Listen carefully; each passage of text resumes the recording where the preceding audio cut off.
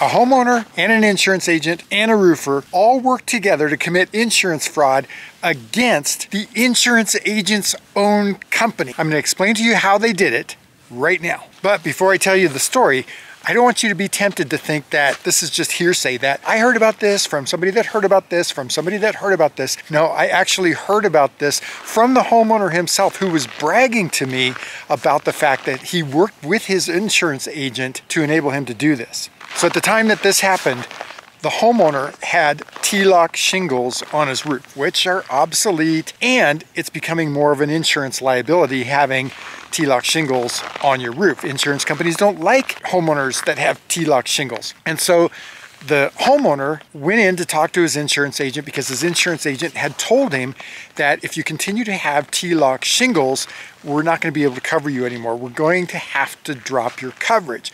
So the homeowner was like, well, I don't know what to do. And the insurance agent told him that because they're obsolete, if there's even one damaged shingle on the roof, that his company, his own company, State Farm, would pay to replace the whole roof. And so the homeowner said, but my roof doesn't have any damage. It's in good condition. And so the agent told him it only takes one damaged shingle. So the homeowner asked him, are you telling me that if I go up on my roof and damage a shingle, that State Farm will pay to replace my roof? And the agent was like, well, I'm not officially telling you that. Now, to his credit, the homeowner did not intentionally go up on his roof and vandalize his roof in order to file the insurance claim. But he went ahead and filed the insurance claim.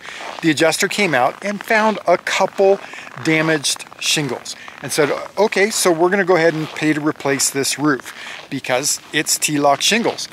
And so he got an approved claim to pay for the replacement of the roof. That leads us to the next chapter of our story. Well, the homeowner's a pretty handy guy. He actually built his house himself. And so he told his insurance agent that he wanted to do the roof himself and asked the agent if he was allowed to do that. And the agent told him, well, of course you're allowed to do that. Then the homeowner said, but I want to keep all of the money from the claim.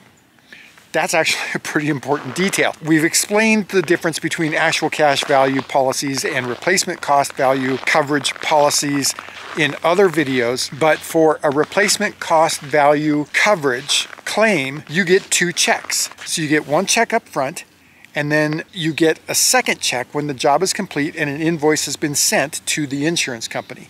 Again, very important detail. This homeowner happened to have an RCV policy, so he was going to get two checks.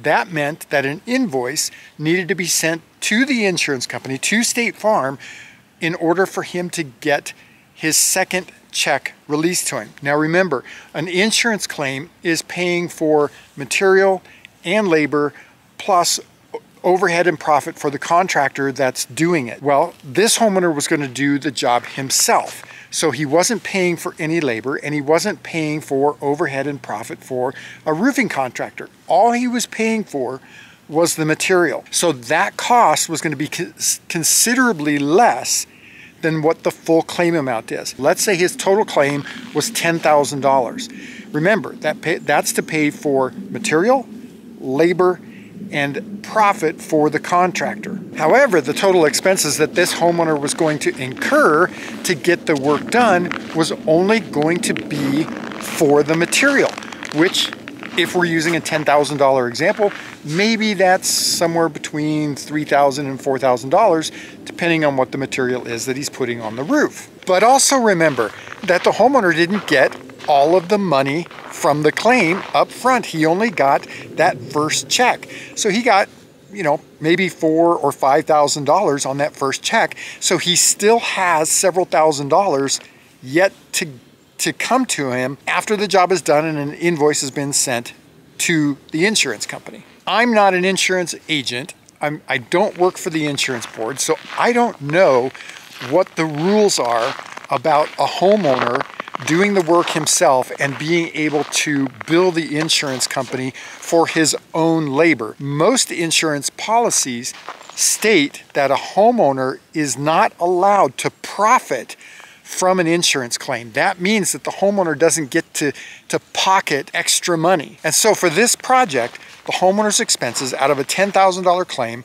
would have been like I say, between $3,000 and $4,000. That was the expense which he incurred, and that was the only receipts that he would have had to be able to send to the insurance company. So the homeowner then went back to his agent and said, okay, well, the job is all done. The only receipts that I have are for the material, but I want all of the money from the claim. So the State Farm insurance agent said, okay, here's what I'm gonna do. I know a roofer, and I'll talk to my friend the roofer and get him to create an invoice from his company for the total amount of the claim, and then you can send that to State Farm and you'll get all of your money from the second check. So that means that for his total expenses of about $3,000 to $4,000, he got all $10,000 of the claim, of course minus his deductible, but he got all of the money from the claim without incurring all of the expenses or having to hire a roofer to do the work. Now, like I say, insurance companies may have stipulations in there about when a homeowner does the work himself, can he bill for his own labor or not? That may be a legitimate thing. I don't know. But what I do know is that this homeowner, his State Farm insurance agent, and a roofer all conspired together to commit insurance fraud. They worked together to steal money from State Farm that State Farm otherwise would not have had to pay to that homeowner. I seem to remember reading somewhere, thou shalt not steal. Now, I've been very critical of insurance companies over the years in our videos, and so you might be tempted to think that insurance company, they had it coming to them. They deserved to get ripped off. But you know what? Theft is theft. I do not look at this as if this was some sort of Robin Hood adventure on the part of the homeowner and the insurance agent. Those people conspired to steal from State Farm. But there's even more that this insurance agent does to help his clients commit insurance fraud against his own company. So he's actually worked with this roofer, and he refers this roofer to his customers because this roofer will pay the deductible for the homeowner. The insurance agent knows the roofer does this, and that's exactly why he refers to his homeowners, his clients. How do I know that? Because that insurance agent has actually told me that. Well, that may not be a problem in the state in which you live, but here in the state where I live, Colorado, that's illegal. A homeowner is responsible legally to pay the deductible himself. A roofer is not legally allowed to pay, waive, rebate, or discount the deductible in any shape or form. So if a roofer is paying the deductible for the homeowner, then what that means is he's invoicing the insurance company an amount that is equal to the deductible more than what he's charging the homeowner. That's insurance fraud, and this agent refers a roofer to his clients knowing that the roofer is going to do that. Just really quickly, here's a description of how that works. So if a homeowner's claim is $10,000, the roofer then creates an invoice for $10,000 and sends it to the insurance company. Let's say the homeowner has a deductible of $2,000.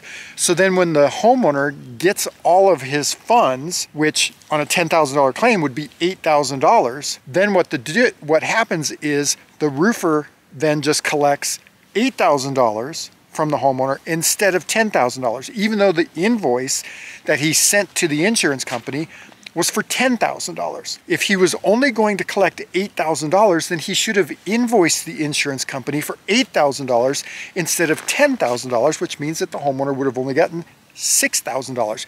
That's why it's illegal, because it causes the insurance companies to have to overpay for claims. Hey, you made it all the way to the end of the video. That must mean that you liked it. So give this video right here a click, because I'm pretty sure you're going to like that one too. Oh, and be sure to subscribe and click the bell icon up there so that way you get notified when we've got new videos. I'm Tracy Bookman, owner of Homestead Roofing.